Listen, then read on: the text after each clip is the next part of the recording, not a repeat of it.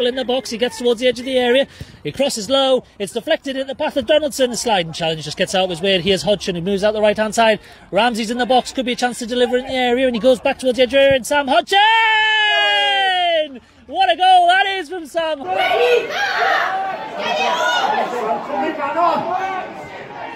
ball was earlier.